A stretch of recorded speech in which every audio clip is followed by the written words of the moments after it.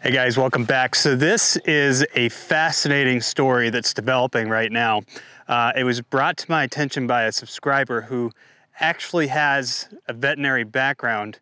And what has happened is down in Texas, there's been this mysterious disease spreading amongst dairy cattle. What's causing a mysterious illness in some dairy herd populations in the southern plains? Veterinarians are right now in the field trying to find out. As we first told you yesterday, dairies in the Texas Panhandle seem to be hit the hardest, but there are also cases reported in New Mexico and Kansas.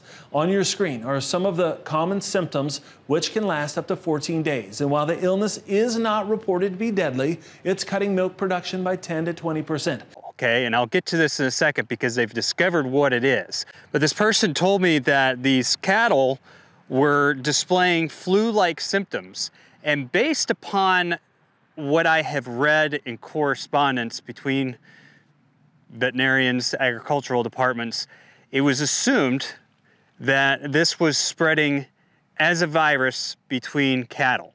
Now they talked about how it was mainly affecting older cattle, but it was still kind of a developing thing in some of the messages I have read. Now it has come out, and I think within the last 24 hours or so, that they have identified this disease, get this, as HPAI,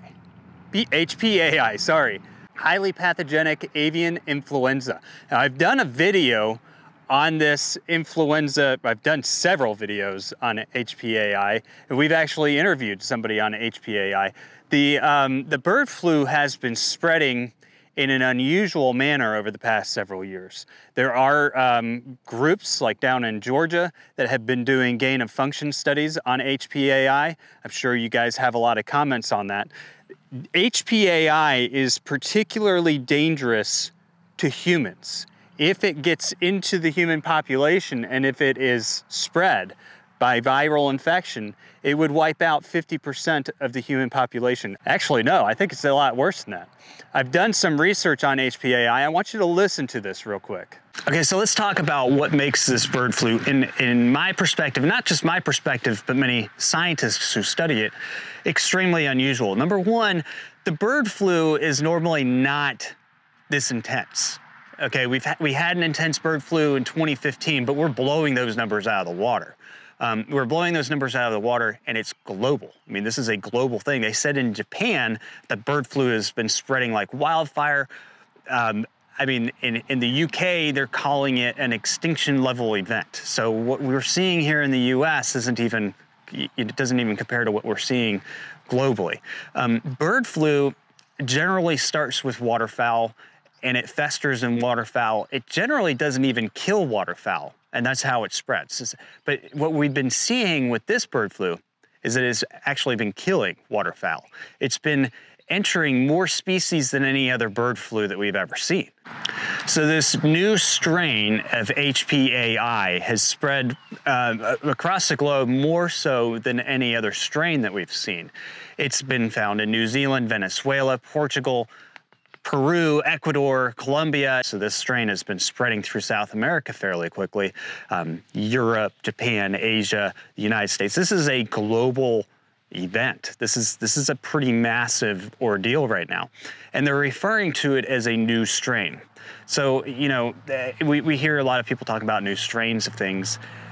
Everything seems to be somewhat of a new strain, but we haven't seen a strain necessarily this powerful, and that's the point of it. It is impacting waterfowl in a way that it normally wouldn't impact them. The Netherlands, it actually shut down, they had to cull 6 million birds this past year. Of course, you know, that does, you know, I could see how people would think that that has more to do with them trying to shut down 3,000 farmers. And don't get me started on that. They are shutting them down. They basically said, you sell to us or we're going to force you to sell to us. I feel like that's a whole other video of just, I don't know. I don't understand these food hubs and how they're supposed to work or how they're supposed to benefit anybody. But the Netherlands, shutting down farmers in the Netherlands is just adding to global food insecurity, since the Netherlands is the largest producer of meat and dairy in Europe. I'm really not sure if people have really wrapped their brain around that one or what's going on there.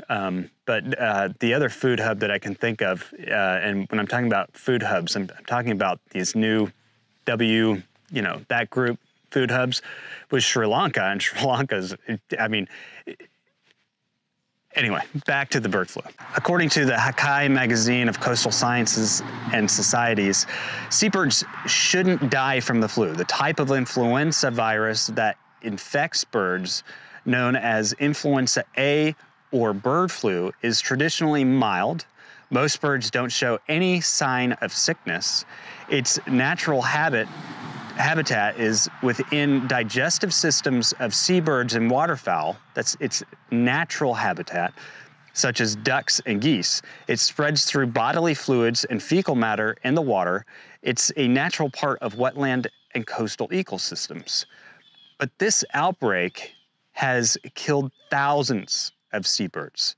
It's impacted 80 different species of birds. It has also survived through the summer, a season usually free from influenza in the Northern Hemisphere, and it jumps into mammals, an entirely new host.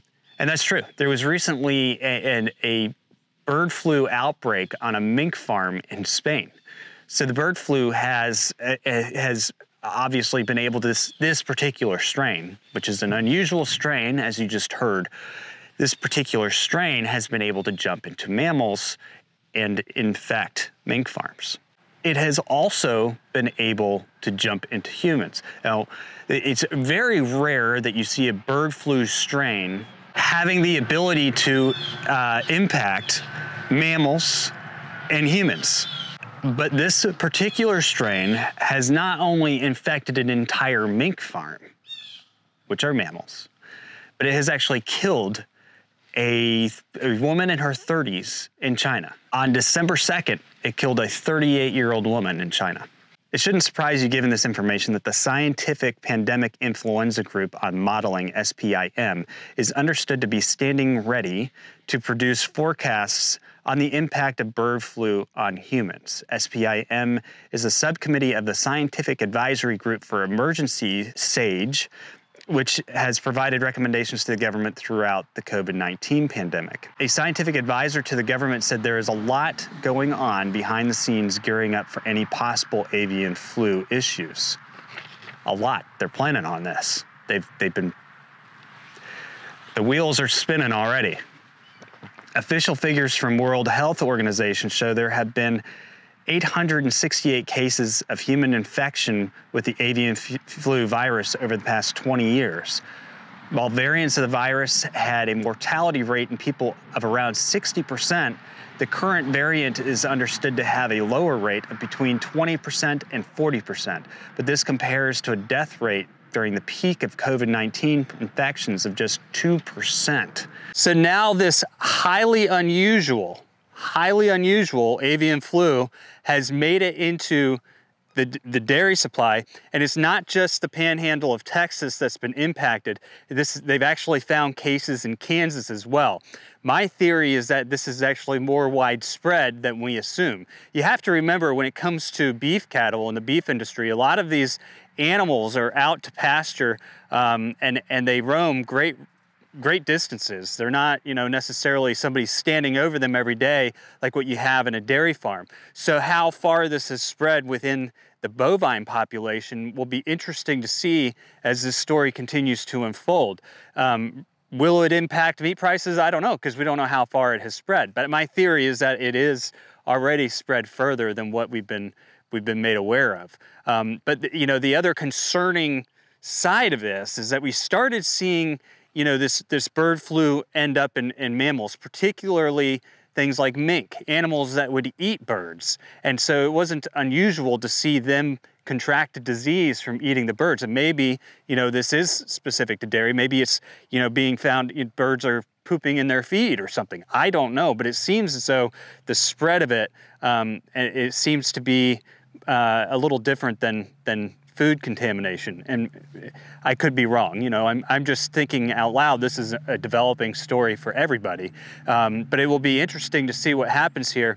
And we need to be concerned about the spread of HPAI into mammals, and now it's spreading into mammals that don't eat birds. It's not seals, it's not other animals that eat birds that are getting this. I could be wrong, but I think this is a rather significant event, and I wanted to get this video out there, and I'll be following the story as more of it unfolds because it is rather interesting, and it's a bit concerning, you know, that we've been doing gain of function on a lot of these viruses, and we continue to see these viruses have gain of function out in our environment. But if it does reach the beef supply, I mean, this could have devastating impacts. Of course, as of right now, no cattle have died. They've been showing flu-like symptoms, but then we have to question, you know, is that going to make it into probably not the milk supply, because they heat the milk up to like 200 and something degrees and kill everything in it. It has no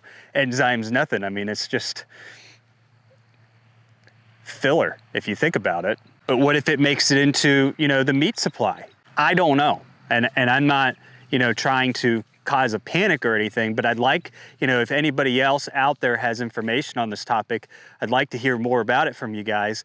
And I'd also like to know what your thoughts are on, you know, this HPAI. It's caused a lot of damage to, you know, the poultry industry over the last couple years, the egg industry over the last couple years.